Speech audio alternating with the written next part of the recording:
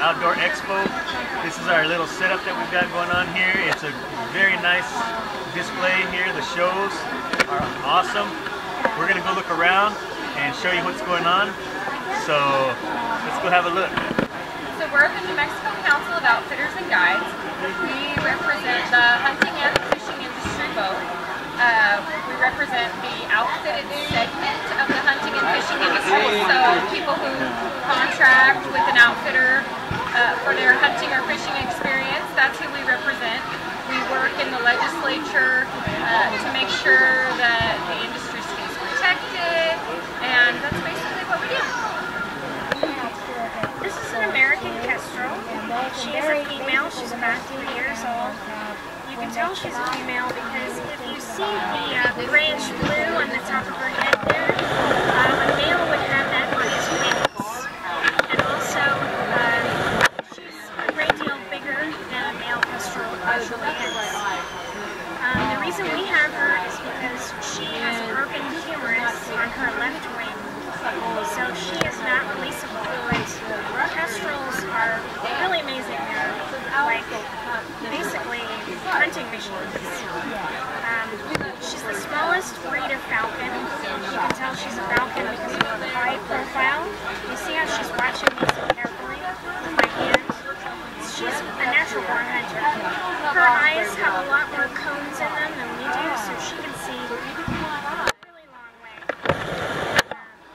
She's always hunting. That's her mentality. So when I move my finger, she's always wanting to know what's happening around her. But you can tell she eats smaller birds from her elongated toe. See that? You can tell what a bird eats by the size of their feet.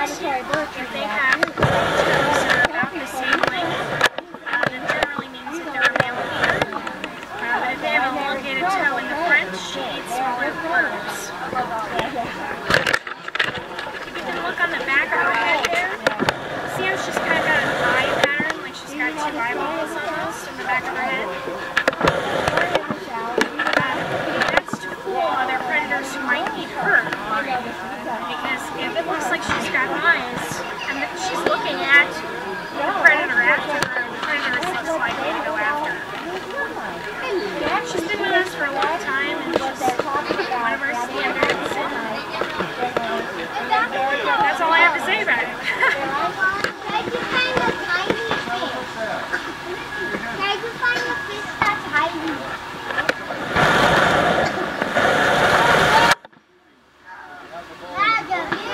fish.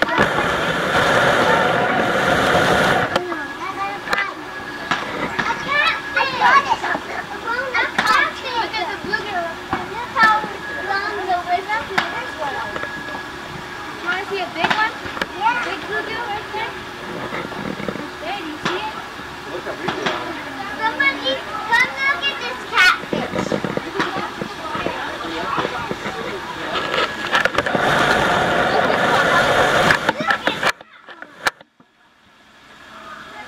Oh my God.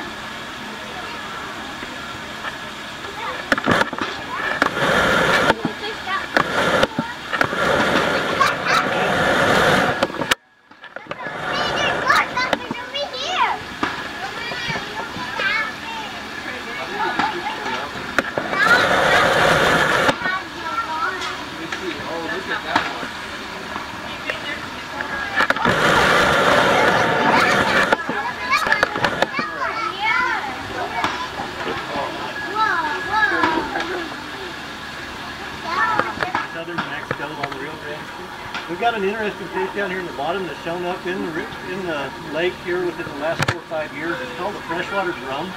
They are native to the Rio Grande Valley, but we had never found them in the reservoirs until several years ago. These fish are small. We think they were introduced by bait bucket. More than likely somebody was selling them as bait and come in. They get quite a lot larger. They'll get up 24, 26 inch long fish. They are a good sport fish. Don't know a lot about the quality of meat and how they taste. I've heard different things. They're in there with a lot of these other fish. We've got blue catfish here, channel catfish. We don't have any flathead catfish. Flathead population in the Middle Rio Grande River seems to be declining. We electrofished all of these fish in a couple of days using the boat. We bring those fish in for this type of display. We can use the electricity to shock the fish and bring them to these things, and then we take them back to the lake. The electricity doesn't damage the fish in any way. We can bring them up here safely, treat them well while they're here, take them back, put them back in the lake on Sunday. We've got several different species. We've got long-eared sunfish, green sunfish, and bluegill. And then we've got some different bass. Our black bass, we've got pretty decent smallmouth there. We've also got largemouth. We do have white bass, which is a temperate bass. They're not in the same family as the black bass is. We got one crappie. You know, we've got several native fish, and one of the things we can talk about that's interesting there is the difference in our native buffalo and river carp suckers versus carp. Common carp are everywhere. You see them in every reservoir and every river. They're a non-native fish that a lot of people think are just a trash fish. And most people that come to this thing don't know the difference between our native smallmouth buffalo and the non-native carp. The carp are easier to distinguish because they've got barbels like a catfish under their chin, whereas the river carp sucker and the smallmouth buffalo are both barbless. They have no barbels underneath their chin. The other fish that we do have in Elephant Butte that we didn't bring, there's a lot of white bass. We've got a few small ones. The large ones don't last well in this sort of water temperature. As this grass gets sunlight on it, it heats up, so we don't usually bring those. We don't bring striped bass because they tend to bang into the glass a lot. They're very aggressive fish, and we don't like to put them in there because they do harm themselves. And last year we brought in a blue catfish that was 44 pounds. The problem we had with him is we didn't have any sunfish the next day. He tended to just eat everything, and then he just laid in the bottom of the pond and digested the fish. So that's pretty much everything that we've got in here. It's a nice display. Pretty much shows all the different species that we have in Elephant Butte, minus the ones that we don't bring for their safety or ours. Hi, and welcome to the 2014 New Mexico Albuquerque Expo. My name's Tony. I'm a firearms instructor for Caliber Shooting Range. Isabel has given me an interview because she is so nice and is pushing the tickets for the GoPro pretty hard. And I've bought a few because of it. We are Caliber Shooting Range. We teach everything from basic handgun firearm safety all the way up to advanced tactics and concealed carry. And it is a pleasure to be involved with the New Mexico Expo, and it's a pleasure to share the Expo with vendors like Muddy River Catfishing, because hey, you got to go out there and you got to fish.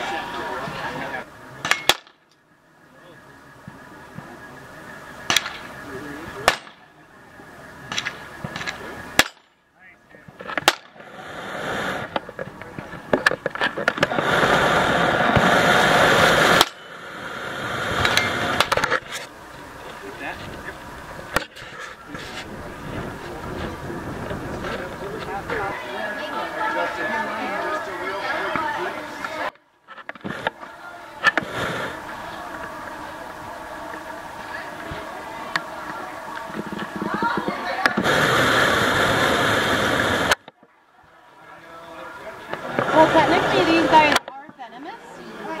What happens is they have little teeth right in the back of their mouths that they use for catching toads.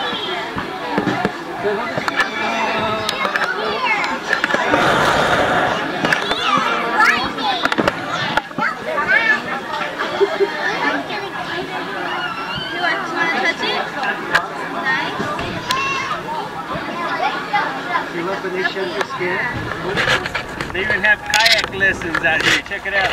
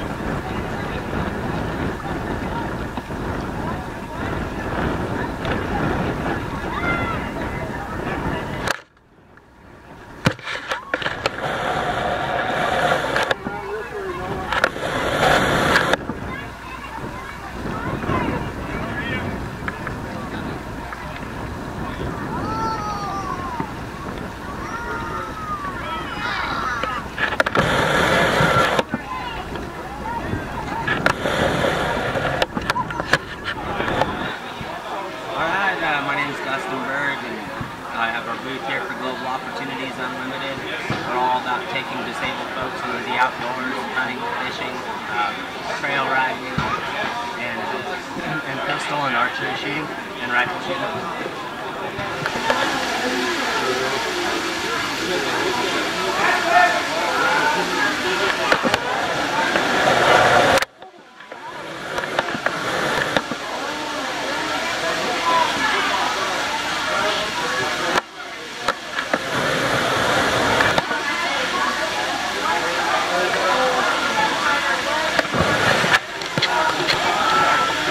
All right, you guys caught one. Careful, careful, careful. Here, let me hold it. Let me see you guys. Show me your fish. All right. Good job, Alex. Picture? You got it. Hi, my name is James Dominguez. I'm with the New Mexico Game and Fish Department. We're teaching about aquatic invasive species.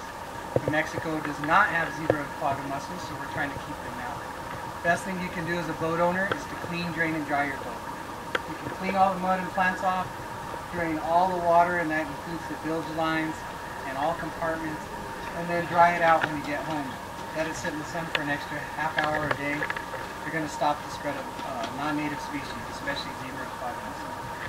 Do your best to do that and protect New Mexico waters. Thank you.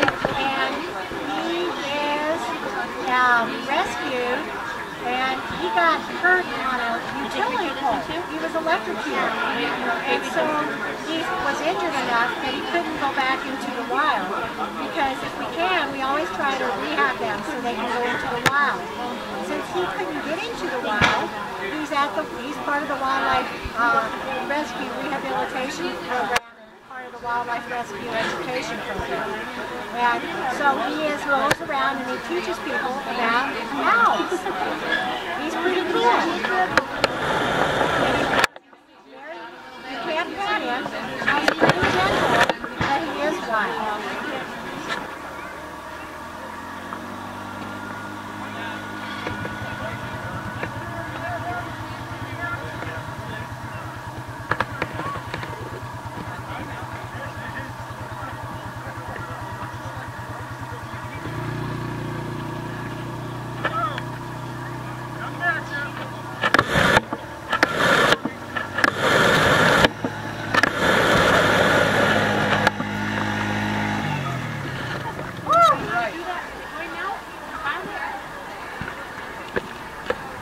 All the way to the top, Isabel. You can do it.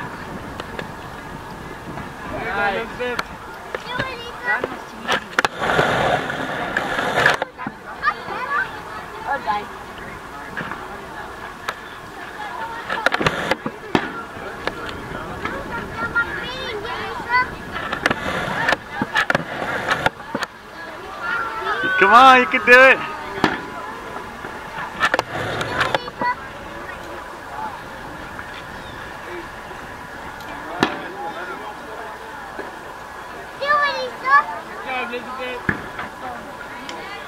You're almost there, Lisa. Good job, Elizabeth. Come on. Lisa, you can do it. You can do it. Good job.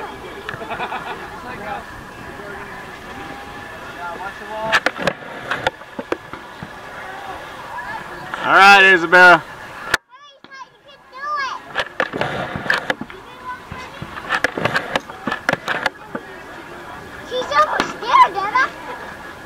You're right there. You're almost there, Lisa.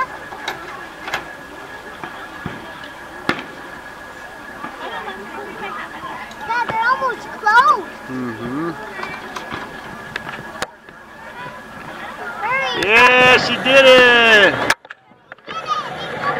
Now go down. Watch out for the wall, Lisa. Come here, girls, over here. All right, good job.